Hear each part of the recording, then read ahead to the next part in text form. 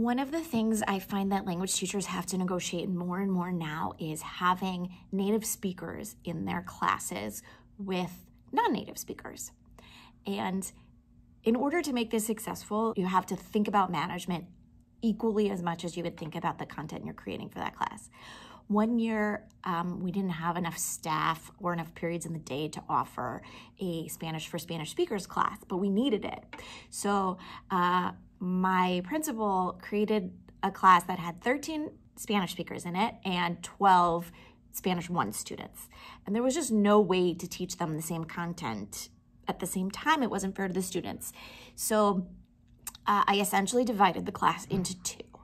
And I would teach my native speakers for 20 minutes and I would teach my Spanish 1 students for 20 minutes. And the way this worked was, first, I had to build trust with them. I was just honest with them. And I said, listen, guys, I know this is not ideal. We have very different levels in this class, and it would be great if we could meet during separate class periods, but we just can't. So I am going to work my butt off to make sure that everybody learns as much as they can at their own level.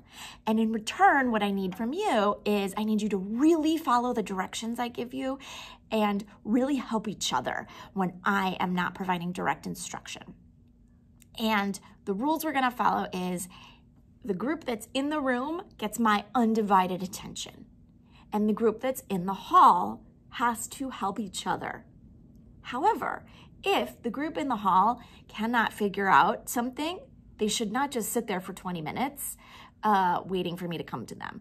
They need to send a representative into the room so that I can then pause and come out and help them, because we need to make the most of our time. And that is really important. So step one was developing trust. Step two was giving explicit directions. I mean that I put Post-it notes around the hallway with the group names on them.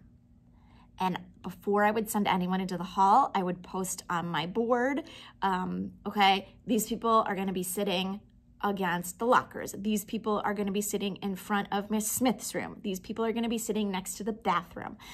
And you must have your back to the wall. We're not laying in the middle of the hallway because we need to share the space with the rest of the school. So being that explicit helped them stay on task. And then they weren't going into the hall, like spending all this time looking for their name or their spot, because I had showed them on the board before they went out there where they had to go. Then I had this large whiteboard that I put in the hall with the directions step by step. 1, do this, 2, do this, 3, do this.